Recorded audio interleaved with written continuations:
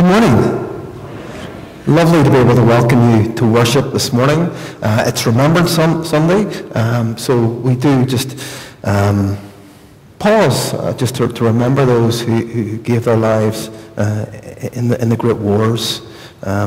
Please do remember the poppy appeal. You can give to the poppy appeal. I'm sure most of you have your poppies already anyway, but please do give to that appeal. Just a couple of announcements to make before we begin. Our midweek meets on Thursday evening. We meet in the Scott rooms here. We look at the book of Daniel. We are continuing our studies, and we'll be looking at chapter 8 this week, the chapter that we're looking at in our service today. Also, a couple of advance announcements. YF meets next Sunday evening, that's next Sunday evening, the 21st, 7 p.m. In the hall. Also just PW meets next Wednesday, not this week, but next week, next Wednesday, 8 p.m. for an evening of craft and fellowship. That's Wednesday the 24th. And those, I think, are all the announcements. We come to worship God. We come to focus on Him, very much look to Him in this time of worship. We read in the book of Isaiah, "So shall my word be that goes out from my mouth. It shall not return to me empty, but it shall accomplish that which I purpose, and shall succeed in the thing for which I sent it." We stand to worship together as we sing, "Glory be to God the Father."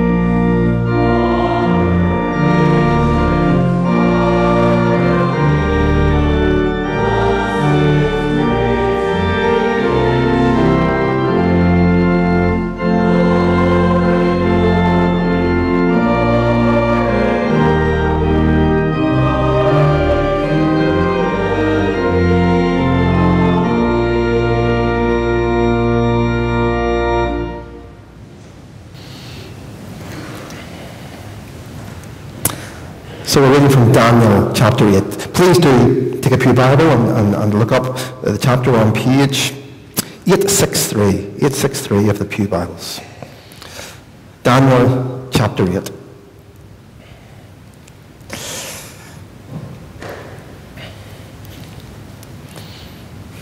This is God's word. In the 3rd year that Belshazzar was king, I saw a second vision. In the vision, I suddenly found myself in the walled city of Susa, in the province of Elam. I was standing by the river Ulai, and there beside the river I saw a ram that had 2 long horns, one of which was longer and newer than the other. I watched the ram butting with his horns to the west, the north, and the south. No animal could stop him or escape his power. He did as he pleased and grew arrogant. While I was wondering what this meant, a goat came rushing out of the west, moving so fast that his feet didn't touch the ground. He had one prominent horn between his eyes. He came towards the ram, which I had seen standing beside the river, and rushed at him with all his force. I watched him attack the ram. He was so angry that he smashed into him and broke the 2 horns. The ram had no strength to resist. He was thrown to the ground and trampled on, and there was no one who could save him. The goat grew more and more arrogant. But at the height of his power, his horn was broken.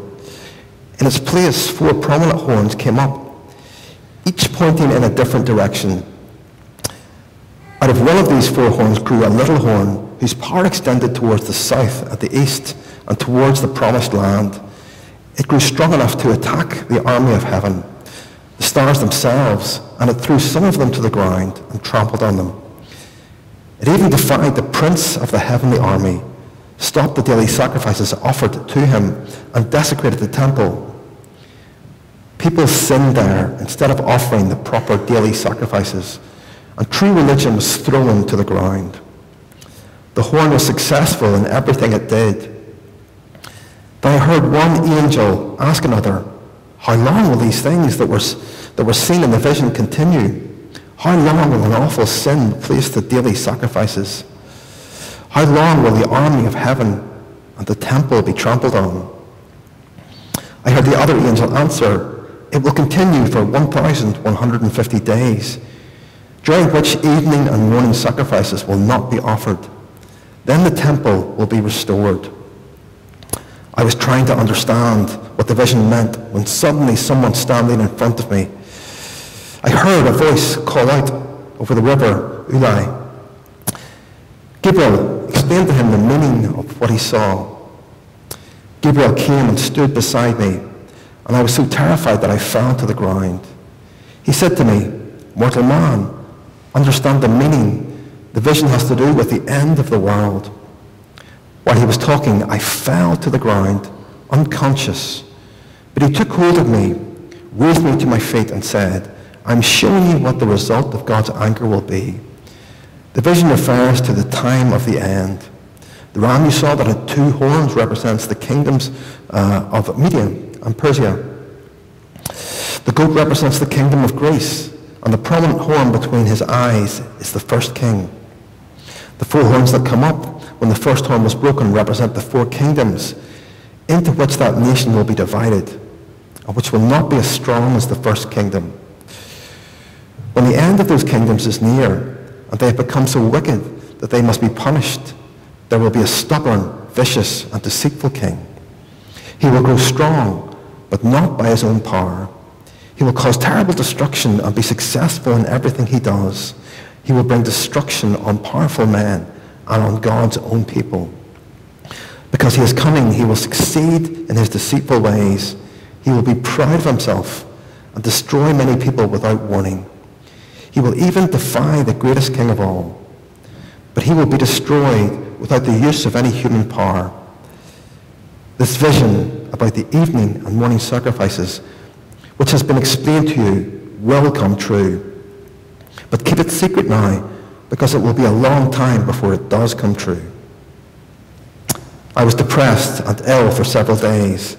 Then I got up and went back to work that the king had assigned to me. But I was puzzled by the vision and could not understand it. We give thanks for this God's word to us. Let's come to the Lord in prayer. Let us pray.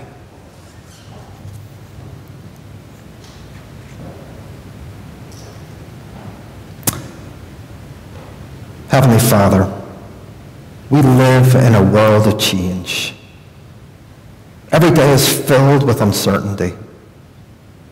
We are surrounded by the twists and turns of life. And though we often feel that we have little or no control over the things that happen to us. But Lord, we come now and we stand in your eternal presence. We come to you, Lord, seeking you. We come seeking to find our way and to find hope. We come seeking the kingdom. We come to you, Lord, because you came to us first. You came in Christ to us. Lord, on this day, when we remember the lives sacrificed in conflict, when we pause just to think of the awfulness of war, we come thankful, Lord, thankful that you are sovereign, that you are more powerful than the powers and the rulers of this world. You reign over all. Lord, we come to worship you. We come to bow before you. You are the all-powerful and the all-loving God. We rejoice to be here, Lord, in your house, able to worship you, here in your presence. We remember how Jesus rejoiced to worship in the synagogue. We remember, too, Lord, that he cleared the temple so that all the people could worship you. Father, when we think of you, of who you are, of what you have done for us, we are so thankful. Every time we think of Jesus, we want to say thank you. Thank you, Lord. Thank you that Jesus came for us. Thank you that he taught. Thank you that he performed wonderful miracles. Thank you that he died. Thank you that you raised him up again. Thank you that he promises to be always with us. Thank you, Lord, that through Jesus you have enabled us to really know you, to have access to you, Father, to come to your throne of grace. Once to us, Lord, you were just a name, someone in the Bible. Now, Lord, you are real to us, becoming more real every day. May worshiping with you, God, worshiping you, may that be as important to us as it was to Jesus. Father, we brought our gifts, our offering to you this morning. Thank you, Lord, that we can be privileged and blessed to contribute to your work in this way. Father, all these things that we have prayed, we pray in Jesus' name. Amen. Amen. Now, girls and boys, in Daniel now, in the book of Daniel, the part of the book that we're in now, it's prophecy. It's prophecy.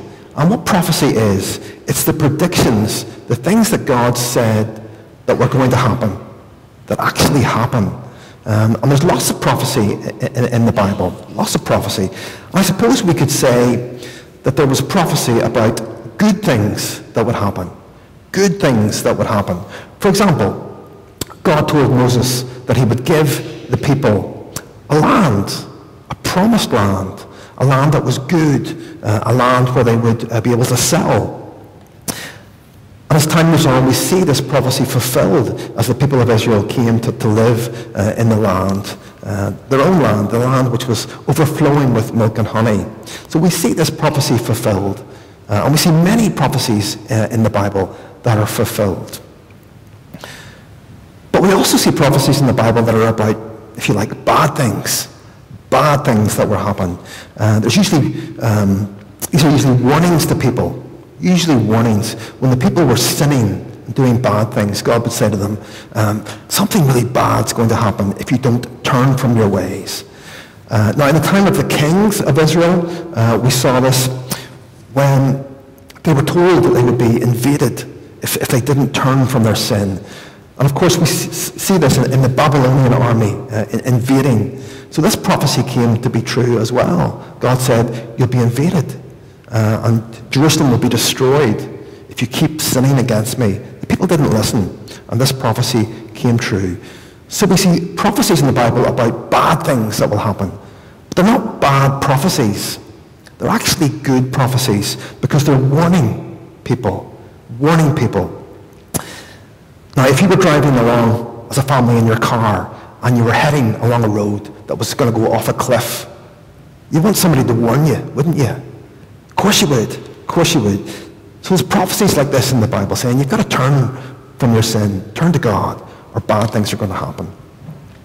Finally, in the Bible, we see prophecies about a Messiah, one who would come, who would save his people. Lots of prophecies about a Messiah. One's about him being born in Bethlehem, one who would be called God with us, one who would be rejected by his own people, one who would die and bear the sins of his people.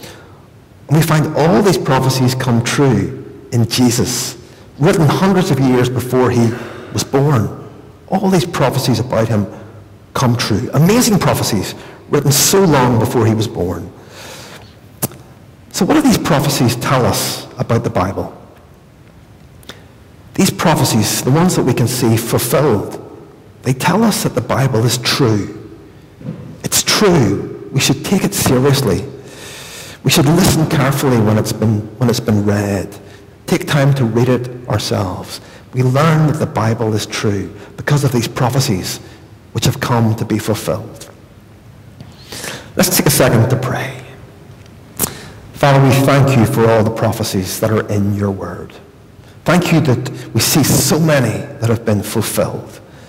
And through that, Lord, we know that we can trust you, trust your word, and trust the promises that you make in it. We thank you for this, Lord. Amen. Okay, we're going to sing, Lord, I lift your name on high.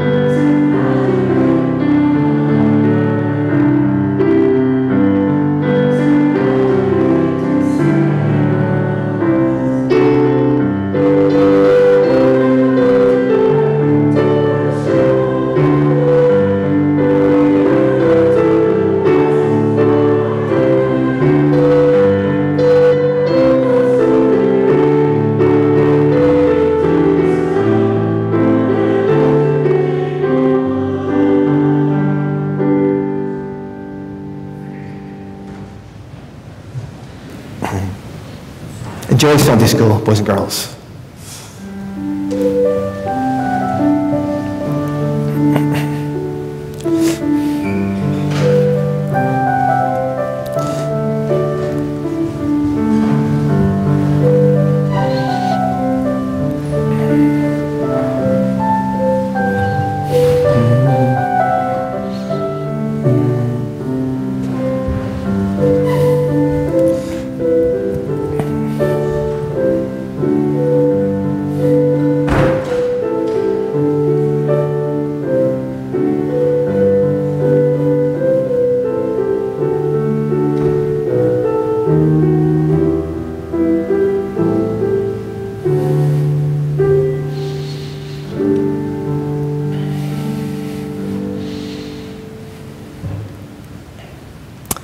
We're going to bring our prayers for others. Let us pray.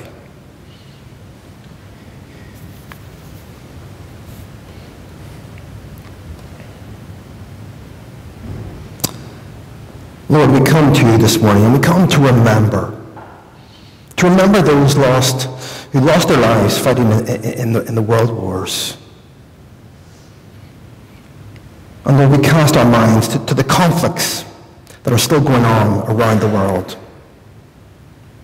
We think of places like Syria, Yemen, South Sudan, all these places where conflicts are still ongoing. Oh Lord, we especially remember civilians who are caught up in these conflicts, those who are suffering and fearful because of the fighting going on around them. We think of parents anxious for the safety of their children.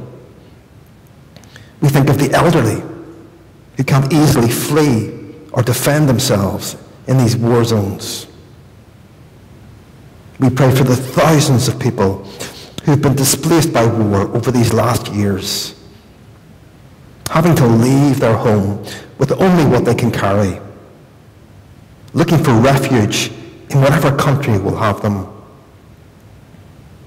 We pray for those who have been separated from family, perhaps not knowing where they are now, or even if they are alive.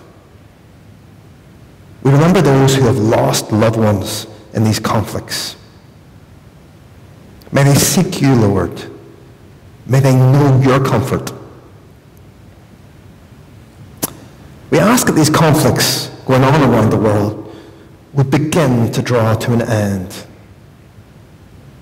That you would put it in the hearts of those who wish to make war to instead seek peace, to give up their ambitions of domination, and to seek agreement and a stable system of government for their nations. We pray, Lord, that the more powerful nations could use their influence to bring peace in these places. Lord, we also want to pray for world leaders following the COP26 conference. And Lord, we thank you. We thank you for the commitments that have been made during these last 2 weeks. And Lord, we pray that you will help these leaders as they seek to work to fulfill these commitments. Give them all that they need to do this, we ask. Father, we continue to pray regarding COVID. Lord, we have just been disheartened by rising numbers over this last week. So Lord, we come just resting in you, praying, yes, that things would improve, but Lord, in your timing, we pray that things wouldn't get worse. We pray, Lord, for those who are ill with this disease at the moment, those in hospital, those struggling with this at the moment. Lord, we continue to think of the most needy in our community at this time. We think of those who are in hospital, those who are anxious, those who are sick, those who are grieving, those who are lost. May they know, Lord, that you are a God who loves them. May they know that you are a God who is faithful in every way. Father, we thank you that we can, in a moment, come to think about your word together, to reflect on it, to ask ourselves what you are saying to us through it this day. Bless us, Lord, as we do this. Help us to listen to you, to ask what you require of us, Lord. We pray you would encourage us also through your word. And we pray this all in Jesus' name. Amen. Before we come to think about this passage, we're going to sing again, and we're going to sing a hymn called Beauty for Brokenness.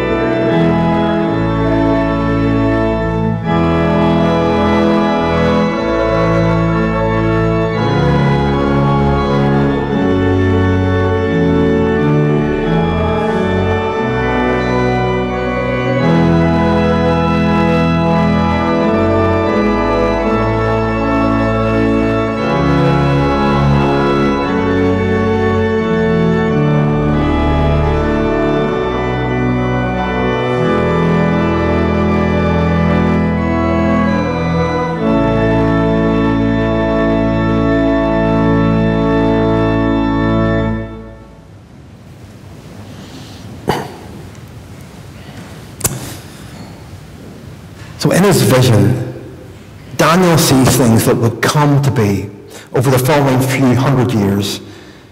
And the amazing thing is the accuracy of these prophecies. These are probably the most detailed prophecies in the whole of Scripture. And we don't have to struggle really to interpret this vision. An interpretation is provided for us. Gabriel, the angel Gabriel, comes, verse 15, and stands beside Daniel and explains the vision to him. The ram in the vision represented the Medo-Persian Empire. That's the empire that followed the Babylonian Empire. And the goat represented the Greek Empire, which conquered an area moving east as far as India and south as far as North Africa. And these conquests only took a few years. Now, after the death of Alexander the Great, at the young age of 33, the Greek kingdom, was divided into between four of his generals. Now, the text refers to a king who was, in verse 23, stubborn, vicious, and deceitful. Now, scholars mostly agree that this refers to the king of one of these four empires. His name was Antiochus IV, and he reigned from around 175 BC to 164 BC. He was a tyrant. He was a tyrant and a dictator. He persecuted God's people. His kingdom covered the region of Palestine, and he persecuted God's people.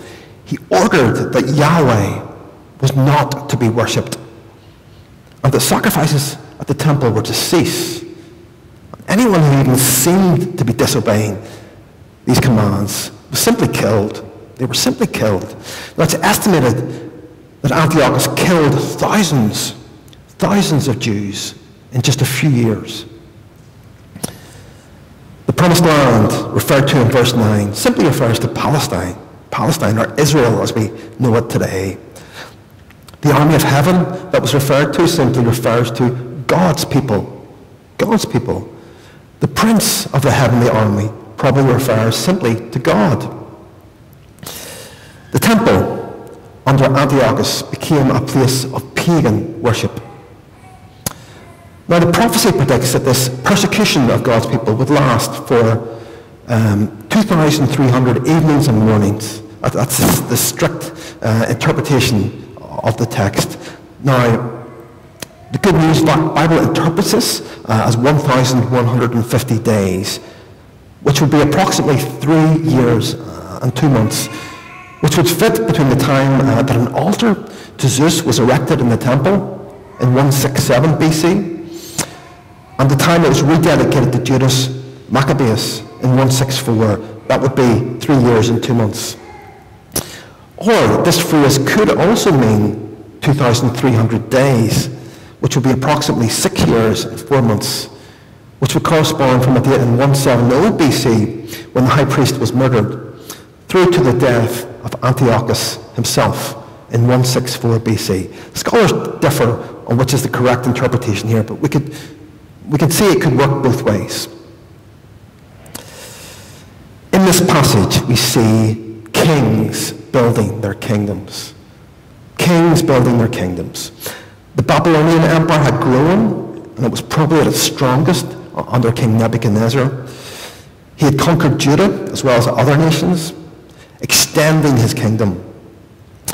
Under Belshazzar, at the time of this vision, it was probably in decline.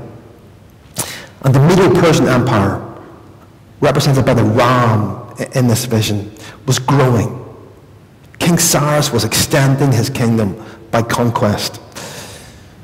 The Medo-Persian Empire was actually an alliance between the Medes and the Persians. But this empire also ruled in another couple of hundred years. It would be conquered by the Greek Empire. And Alexander the Great sought to build his empire, and he was very, very successful at this. He built a huge empire, as I mentioned earlier. But we see in all these successive kings the desire to build their own empires the desire to build their own empires. They chose to use the power that they had to extend their own kingdoms. They had power, but they wanted more power. And this is a human trait that we can see amongst many people. The desire for power and the desire for influence.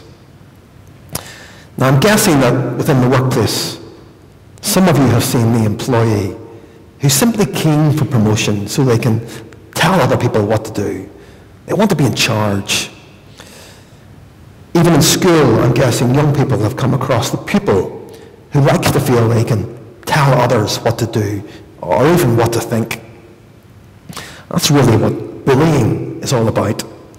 Power, or the desire for power.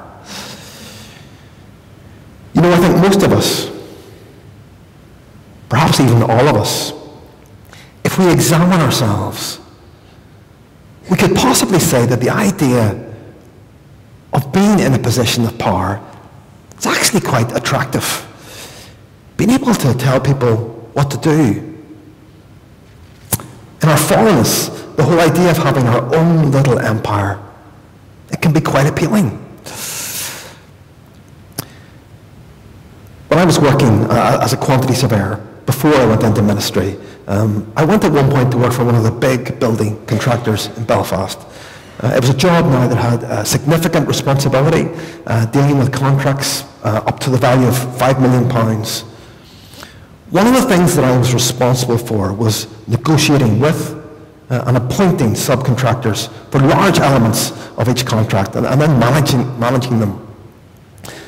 Not long after I started the job, I met with a good friend, and I was explaining to him, telling him how much I enjoyed the job and what I enjoyed about it.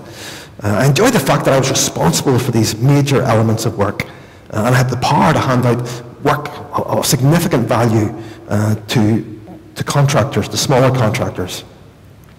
And he made an interesting observation. Now he said to me, "Richard, so it's the power you enjoy in this new job." And when I thought about it, he was right. He was right. I hadn't seen it before, but he was right. Any sort of power can go to our heads. And we want more of it. It's part of our sinful condition, wanting to build our own little empire. But God calls us to recognize this within ourselves. He calls us to repent of this, to turn away from it. We're called to be servants, to put others before ourselves. Indeed, Christian growth could be seen in terms of our focus gradually and steadily been turned away from ourselves and becoming increasingly centered on God. As we journey on in faith, we begin to see the futility of wanting to build our own little empires, our own little kingdoms. And we can see the importance of being part of God's kingdom, into which we are called by grace. There's no conquest involved in this kingdom. It's given to us, given to his people, to those who believe. Now in God's kingdom, of course, God comes first. And we are called to be a part of building this kingdom, this everlasting kingdom. As we follow history on from the empires that are prophesied in the book of Daniel, we see the one king arriving on the stage of history whose kingdom would be everlasting, whose reign would be eternal. The one who came as a servant, the one who gave everything to save his people. This is the king, the one like a son of man, the one that we are called to serve. And it's his kingdom that we're called to build. In this chapter, we also see the suffering of God's people. Now, these prophecies made in the mid-5th century BC came to pass around 300 years later. And it was awful. It was awful. Imagine being ordered not to worship God, otherwise you would be killed.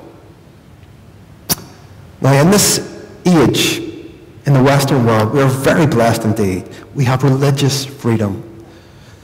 But down through the ages, Christians have suffered terribly under rulers that have sought to wipe out their faith.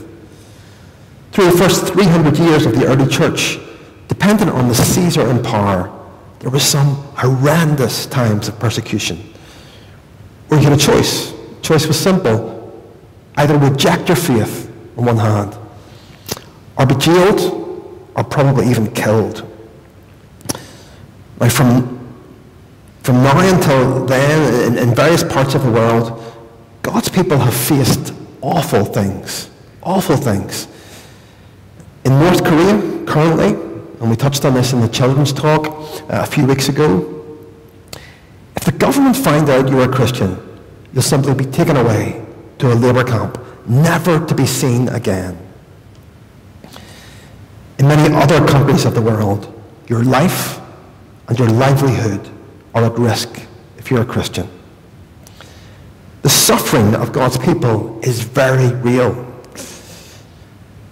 Even in the West, in our society, in the workplace, in schools, with increasing secularization, there is a growing hostility to Christians and to the Christian faith. It is likely that it will become tougher and more challenging to be a follower of Christ as time moves forward. Things are likely to get harder.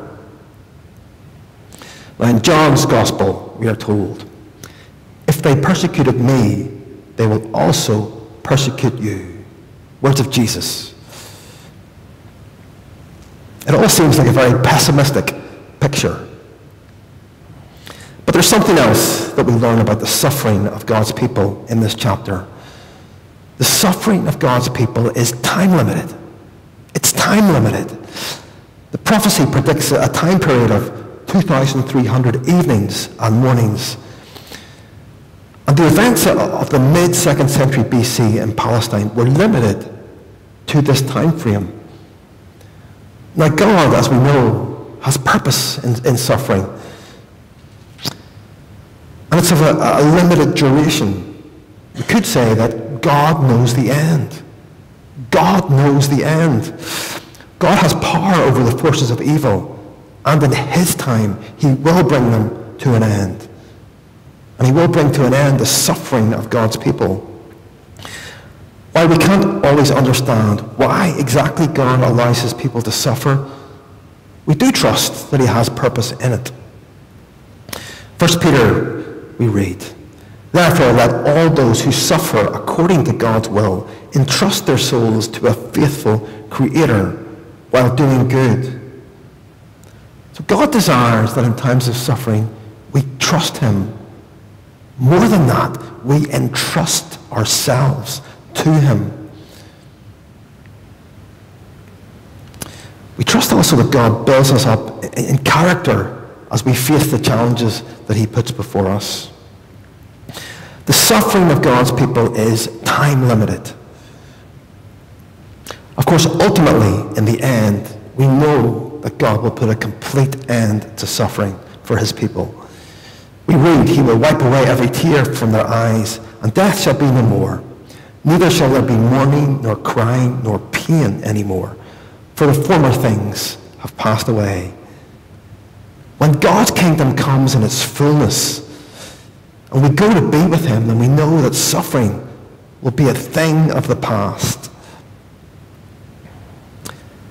If you're going through a time of particular challenge at the moment, a time when you are really struggling, this time will not last forever.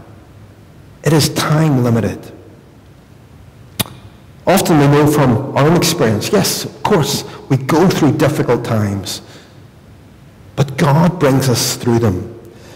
And we usually get to a point where we can look back and we can see that we have come out the other side of the difficult times, that God has also walked through us and given us all that we need to get through the awfulness of it. With hindsight, we can often see this. And yes, there are cases where for some Christians, life in its totality is a struggle, simply tough. It seems to be ongoing throughout life. But even for them, we know that the suffering is time limited. They will one day know that supreme pleasure of being in that place that Revelation described to us. That place of there being no more mourning or crying or pain. On that day when the kingdom comes, suffering will be at an end. Suffering is most certainly time limited. For the believer, this is definitely true. It may in some rare cases last a lifetime, but it will certainly come to an end. The suffering of God's people is time limited. Now finally, the prophecies contained within this chapter, and indeed the prophecies throughout the book of Daniel as a whole, are so detailed, they're so accurate, that some believe that these prophecies must have been written after the events happened. That would be in the mid-2nd century BC. And I guess we can understand why they might think that. But there's one major problem with that point of view. Now, if this book was only written in the mid-2nd century, then these are not actually prophecies at all. In fact, the book would be a fabrication and a lie. But if we believe in a God who knows all things, and a God who holds the future in his hands, then it's not impossible, perhaps not even difficult for us to grasp. God is able to communicate the future in whatever detail he chooses to. I suppose the argument could almost be boiled down to, do we believe God's word is true? Now, for most of us, the answer is yes, we do. Definitely. Of course it's true. We hold to this. Indeed, we celebrate this, the fact that we have God's truth. When we look at the predictions in this chapter, we can see with confidence that these things have come to pass. We therefore can have confidence in the prophecies regarding our own future. The prophecies in Daniel that have already been fulfilled give confidence in the prophecies in God's word regarding his kingdom. Now in the previous chapter, chapter 7, we read of the kingdom that is an eternal kingdom, which will be given to God's people. In the Bible, we can see a multitude of prophecies that have already been fulfilled. So we can be assured that those prophecies regarding the end times will also be fulfilled. So as Christians, that gives us confidence. But I guess this fact could also be a warning for you. Jesus told people to repent because the kingdom of heaven was near. In Scripture we see a call, don't we? A call to turn away from sin. A call to turn to God and to believe in the one he sent. Jesus. The kingdom, we are told, that is coming, it is for the saints, meaning God's people. So for you this may be a warning. Are you one of God's people? If not, turn to him. Turn to him. You know, I like to keep up to date with the news, what's happening in the news. I would read news online. And there are a multitude of websites that you can go to where you can read the news.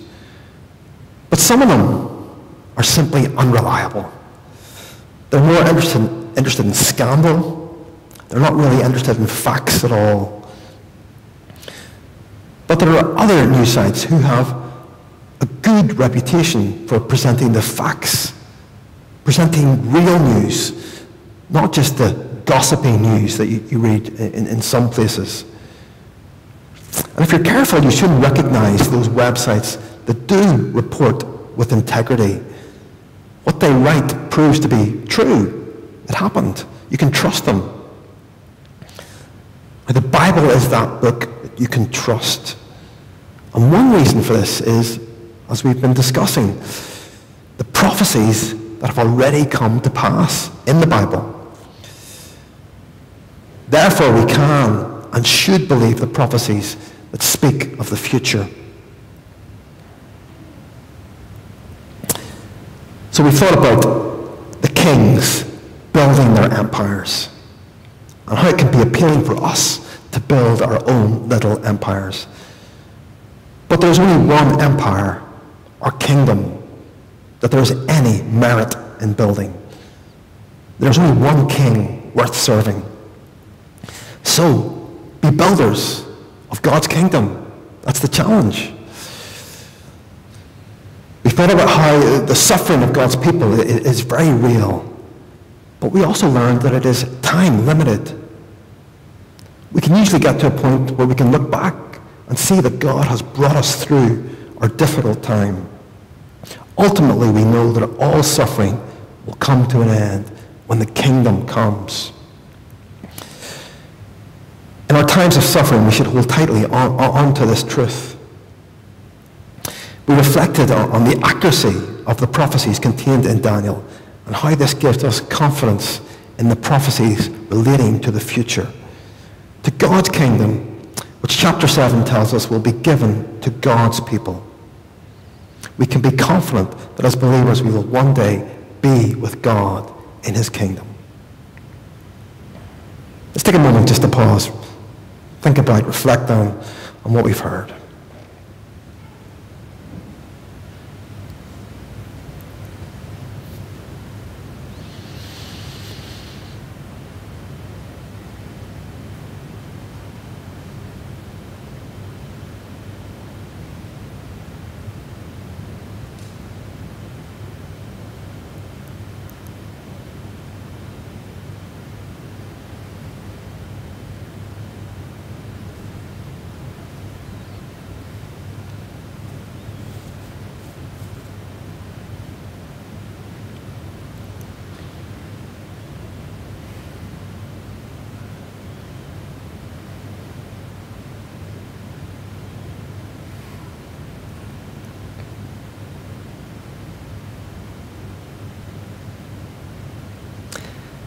Loving Father, we thank you that your word promises us your kingdom,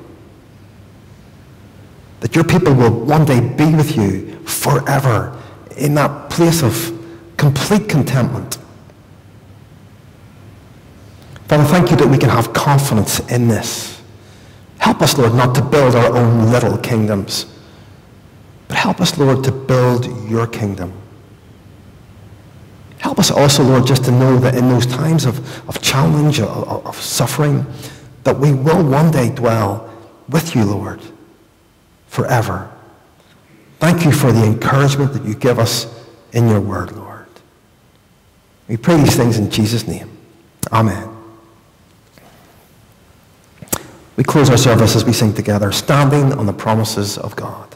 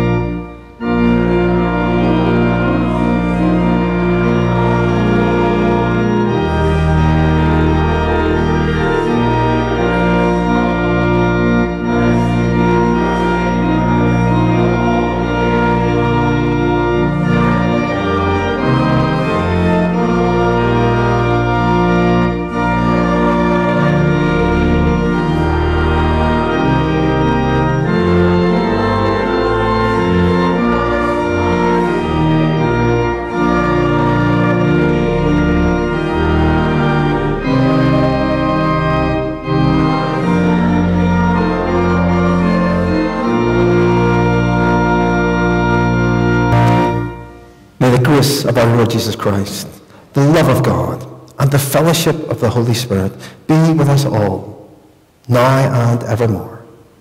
Amen.